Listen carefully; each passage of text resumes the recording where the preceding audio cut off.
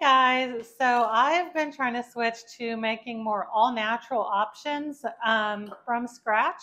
And so ranch is one of those things that we've gotten rid of. Number one, because it was getting too expensive at like $10 a container for the Hidden Valley Ranch. And plus, it just had some iffy ingredients in there. So now I'm just making it from scratch. As you can see, I'm almost out.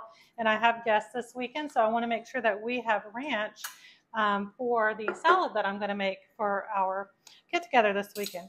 So I'm just going to walk through how to make this ranch with you. I have here just all of the assorted ingredients that I'm going to need. I'll go through the amounts that you need to make yours. But the first ingredient that you're going to need is buttermilk powder. So I get this big bag from Azure Standard, and it's a 5-pound bag. And the benefits of having buttermilk powdered is that it's always available when you need it. So some of you might pick up a container of buttermilk and make some buttermilk pancakes and some biscuits, maybe even a cobbler. I'm naming off things I've made with buttermilk recently when I got a half gallon on sale for $1.60. But it doesn't take a lot. A little bit goes a long way. And so the buttermilk just sat and sat and sat, like even past its expiration date. I did use it past its expiration date. But with the powdered buttermilk, you don't have to worry about it going bad. It's shelf stable. You can keep it as long as you need it, and you can just scoop off what you need for your recipe. So anyhow, for this recipe today, we are going to use 1 cup of this powdered buttermilk. So let me just bring this front and center, and then I'll go through each of the items. So I'm just going to scoop off this 1 cup of buttermilk. And this is just to make the ranch powder, which is great for seasoning to put on potatoes, steaks, just whatever you want to throw it into. But you can also make the dips and the dressings with it. And so I'll do a second video on how to make that. So I've put the 1 cup of buttermilk powder in here.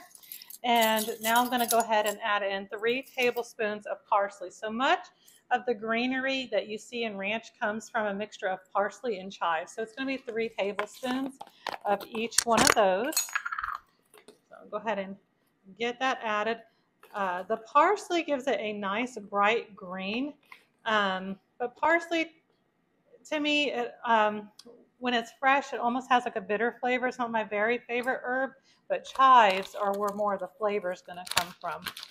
And so, but it's a little bit darker than the parsley. So just 3 tablespoons of that. And I get my spices from a variety of places. So like the parsley I got on sale at my local grocery store. And then the chives, I got those when they were on Salt Thrive Market. And I do order spices from Azure as well. So now I'm going to go ahead and add in the 3 tablespoons of onion powder. So a lot of that sharp bite that you get from the ranch is the tang is going to come from the buttermilk, and the sharper bite is going to come from the garlic and the onion powder that's in it. So go ahead and get that added. And then garlic, we're going to put in a tablespoon of garlic powder. That's close to the equivalent of about 3 small cloves of garlic, of fresh garlic. And then the next ingredient is 2 teaspoons of dill. Dill is one of my favorites. It grows super easy. But right now what I have is this all-purpose dill. So I used to be a Pampered Chef consultant, and I stocked up on this stuff. It is so good, and it has a mixture of some different herbs, salts, or not salts, it's salt-free.